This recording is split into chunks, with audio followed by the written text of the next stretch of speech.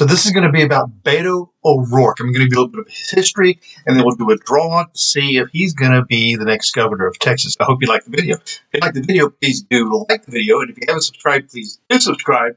And thank you very much for watching.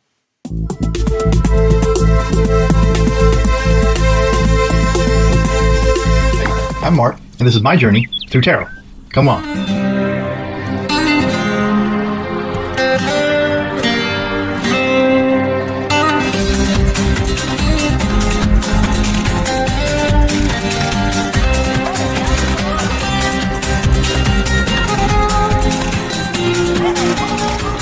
I actually lived in Texas for a while, about 6 years, I think, near Dallas.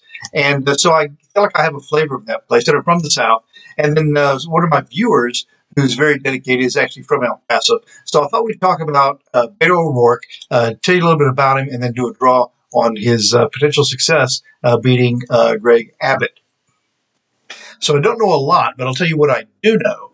And that is that in 1972, Robert Francis Beto O'Rourke was born on September 26th, so he's a Libra. And he was born in El Paso, Texas. He's a fourth-generation Irish-American, and his family nicknamed him Beto to distinguish him from a namesake grandfather.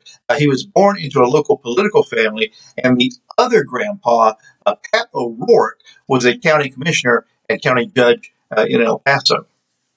So in 1986, in the 8th grade, at 14 or 15 years old, he started going to local punk shows, punk music, punk bands, and was a member of a computer hack group. So that gives you an idea of who he was as a teenager. Then in 1988, he enrolled at Woodbury Forest all-male boarding school in Madison County, Virginia. So you'd think that's kind of an expense. I don't know how affluent they were. But then in 1995, he graduated Columbia University with a Bachelor of Arts degree in English Literature. He's fluent in English and Spanish. And Beto had a brief music career as a bass guitarist in a post-hardcore band in college and played shows at bars and clubs in New York. After college, he returned to El Paso for a career in business. But in 2005, however, he was elected to the El Paso City Council until 2011. So back to politics for the O'Rourkes. In 2012, he was elected to the U.S. House of Representatives for Texas. Then and also in 2014, 2016, and 2019. Okay. So then in 2018, however, he sought the U.S. Senate seat, but he lost to Ted Cruz. Then in 2022, Beto O'Rourke is the Democratic gubernatorial nominee against incumbent Governor Greg Abbott. So that's everything I know, and we'll do the cards.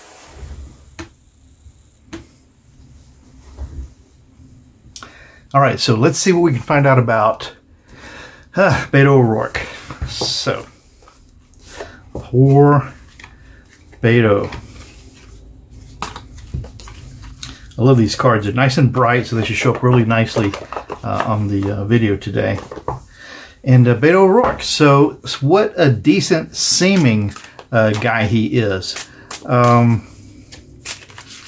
guess really there's some core. I always want to know, first of all, is if the people are earnest, if they're honest, if they're nice, if they're good.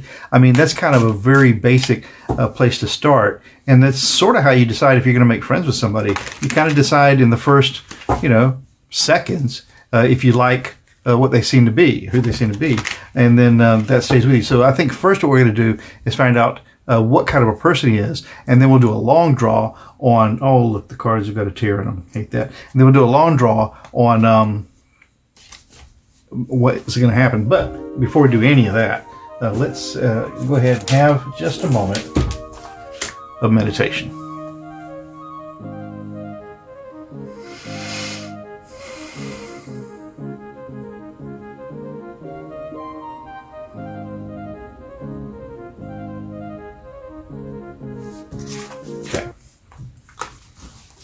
So we're going to shuffle them up and then just do 3 cards on a basic question as to whether he's a good person.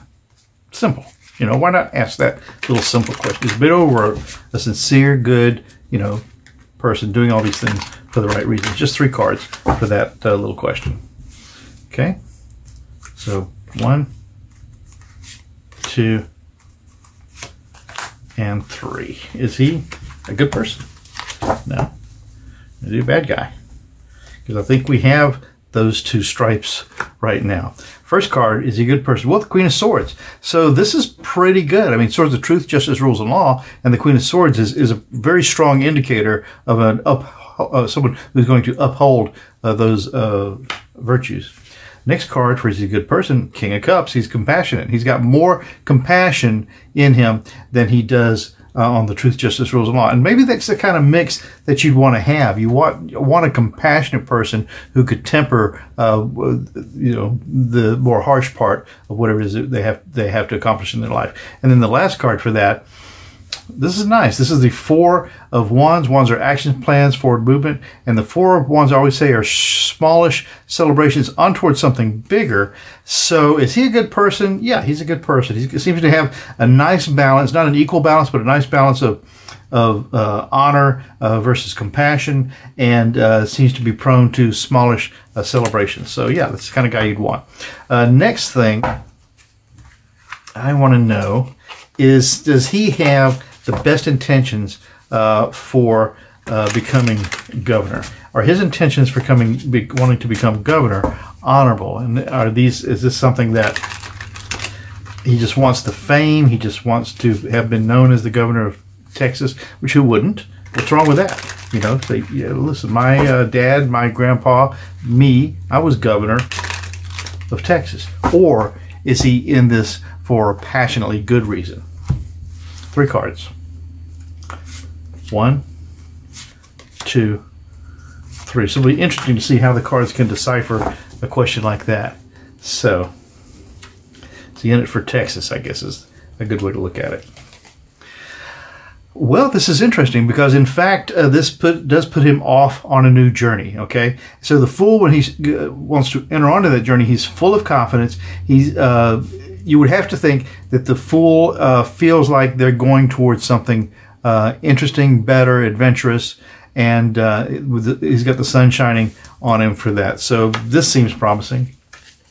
Is it for Texas? Well, the High Priestess. High Priestess comes to this with all the knowledge that she needs. She stands between strength and justice. It's not what these two specifically stand for, but I always forget the definite definition of these 2 pillars. But one is strength, and I think the other one's knowledge, actually. But so the High Priestess is a pretty auspicious card to have when we're trying to say, are you doing this for Texas? And also, this gives a nod towards, the Hierophant, or the structure by which something is done. So those are pretty good. Is he doing it for Texas? And then the last card is the 7 of Cups. Cups are compassion, which we know that he has a lot of, or the cards just told us that he has a lot of. But it's also known as illusion and delusion. But it's also having lots of choices. And, to deal with this card, you want to know how to use those choices. So is he doing this for Texas? I think there's several reasons that he's doing this. He's doing it for the many reasons that perhaps, he can choose from to, I would think, according to these cards, do something honorable and wise for the community that he wants to govern. And he's confidently off on this journey. So I would say, yeah, he's doing it for, as anyone would. You wouldn't do it solely. Few people would do something solely altruistic. He certainly does want some of the fame of that. But now let's see, will he win? Just 3 cards on will he win, and then we'll do a long draw to see more about how he'll govern if he does win. Okay, will he win? 3 cards against Greg Abbott. 1, 2, 3. Will. Good old Rourke. And if the cards say no, then I don't know what we'll do for a long draw. So, will he win against Greg Abbott? Well, look at this. So this is a big cup of compassion.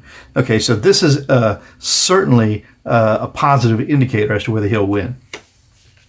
Next card. The key to all of this is practicing his craft, getting this just right. And he's running a few races, and so you could say that he's practicing this politician craft. And then the last card as to whether he'll win, worrying as to whether you've done enough. Has your value been up to task? Wow. So It's not definitive, is it? Let's draw one more card. I really shouldn't, but we'll draw one more card to see if it gives us something more. Will he win or will he not win? Will he win or will he not win? Still not definitive. Actions, plans, useless, pointless arguing and interference. It doesn't look good, and it will probably be a hard fought battle if he does. So we'll have to change then our last question a little bit. We'll have to say if he won, how would he, how would he do for Texas? So not Greg Abbott. Let's get that out of the cards right now. So Beto O'Rourke. Beto O'Rourke.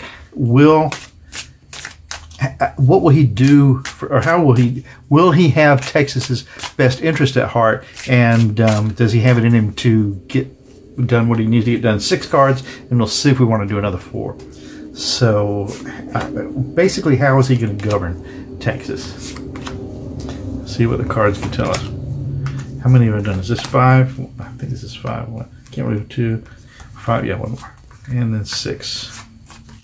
So how will he govern if he gets to be the governor?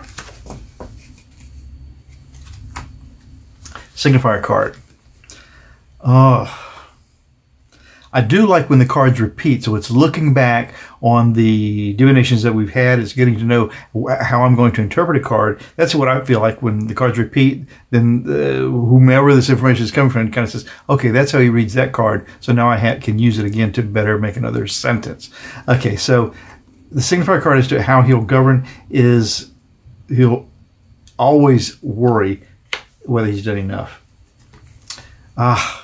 And the challenge to it is this very compassionate card, this 5, 6, 7, 8 of cups, and this is really having to walk away from heartfelt issues. It looks like it's going to be, if he were to get the seat, it would be there would be a lot of compromises involved, because you got to remember there's a corrupt infrastructure there that Greg Abbott has had in place for some time.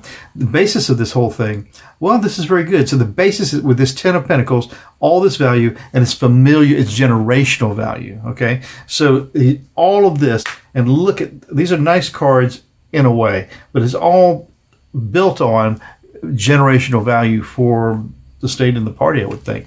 And in the past, this more of practicing your craft, which is again a repeat card. So he will have had practiced his craft, and hopefully it will have been enough. And in the sky of this, the aim for all of this, again with the Pentacles, look at all the Pentacles we've got here, putting something together for public display in cooperation with others. So that's how I see that 3 of Pentacles, and so that's what his aim is, to just do the best he can, make something that to be proud of with the help of others. And then in the likely outcome of the first part of this, with this Hermit, is really, studying what you're going to do before you make the next step. And that really does play in well with this worrying about whether you've done enough. So let's go ahead and do 4 more cards, but we'll do a little shuffle just like that. That's all we need for the 4 more cards. So the very self of that question for Beto O'Rourke, how will he govern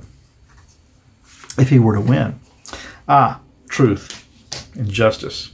In the environment of what? In the environment of secrets being revealed, of course, because there's a lot of, like I said, there's political infrastructure there, people who are running things that the truth has to be revealed about what they've been doing.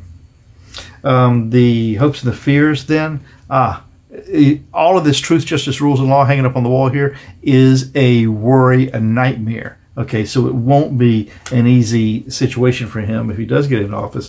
And the likely outcome of the whole thing, well, with this King of Wands, if he were to win the seat, he will be the king of actions, okay, of getting things done, in fact. So how would he rule, you could say, if he became governor? Well, he'd always be worried about whether he's done enough, and understanding that there are compromises, we have to walk away from some very compassionate held feelings. But the whole thing is built on a strong foundation of generational value. And in the past, we have really having practiced the craft of getting the most out of your value, so that you can aim for just putting something really together to be proud of with the consideration of others. And then the likely outcome of it is that you end up being very cautious about how you take that next step.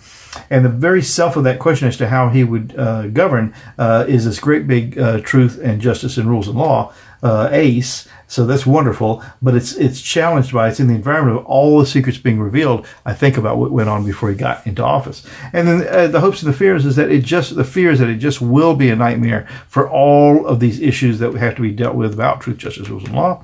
And then the likely outcome would be that he would be a ruler with a plan to get things done. So that's be good, but we don't know if he would definitely, you know what, let's do 3 cards just real quick. Will he win? Will he win? Will he win? Justice. End of a journey. Big offer of value. Will he win? Well, justice will prevail. All right. It will be the end of something, definitely. And a big offer of value will be what's in its place. So this kind of looks hopeful. It looks like perhaps he would. What did you think? Was that did that come out the way you thought? Because everyone is really pulled on this opinion. People don't know if they like him, if they don't like him, if they want him to win, if they don't want him to win, and if he replaces the current governor, is that going to be the correct choice? So let me know what you think, and tell me what you'd like me to read on, because I'll read on that. Hey, I'm going to show you the cards now. Hang on. Okay, so this is the newest deck I've got. This is the Radiant Wise Spirit Tarot. It's just another take on from Los Scarabeo on the classic Rider-Waite Tarot. But apparently this person Wise has had their input into it. And what I love about it, first of all, it's got a great container.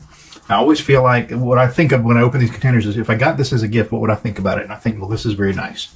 When you get into the box, I mean, it gives you a hint right from the beginning what you're going to see. It's a close-up of the cards in kind of rich color with kind of a tinged overtone to kind of give it an antique look, in my opinion. Anyway, the cards themselves, I'll go over, but I want to tell you first about the instruction booklet. And, you know, it's a typical instruction booklet that you get with any of these decks. It's in a few different languages, and it just gives you some basic meanings of how to divide the cards.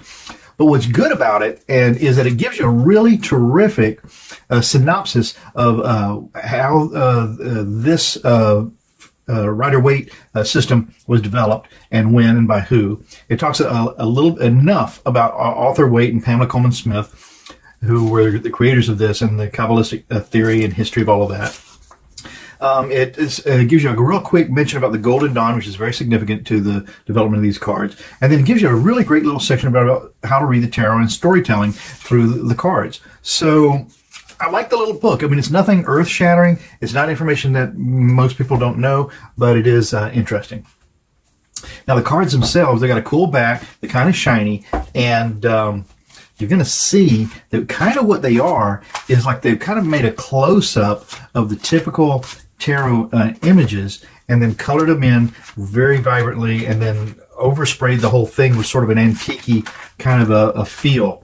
So they're great for me. I've got a few vision problems, and so in that they're close up, but they're still vibrant with color. And I think these are going to look great on the camera.